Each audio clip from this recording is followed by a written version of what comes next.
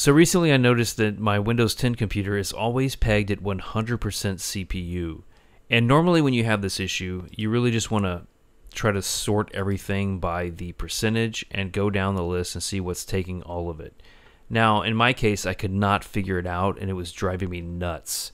So in this video, I'm going to show you how I fixed it and how this could possibly help you as well if you have this problem.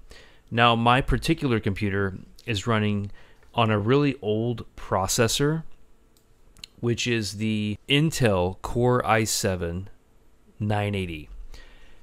It's funny when I looked into this because I came across people who had some crazy conspiracy theory that maybe this was a way for Microsoft to force people to update their hardware.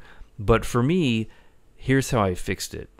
I went to my power options on my PC, just like this. I went to additional power options, and I remembered that I had always ran everything as high performance, and nothing has changed. Nothing should have affected my CPU. But if you go into the plan settings and the advanced power settings here,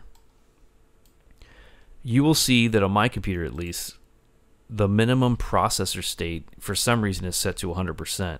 Now I don't know what this really does, but for me, if I lowered this, it didn't seem to help. So here's the solution.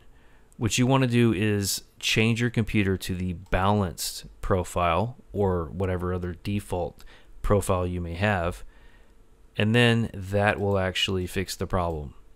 Because as you can see now, the CPU is at 10%, which is totally normal. Look at that.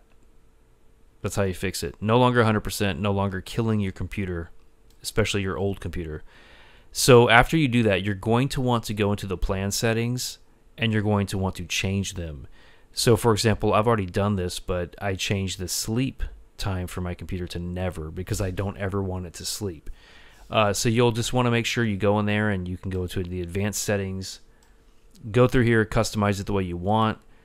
But anyways, I hope this helps you. I hope this saves your CPU. And if so, thank you for watching. Please consider subscribing and hitting the like button. Bye-bye.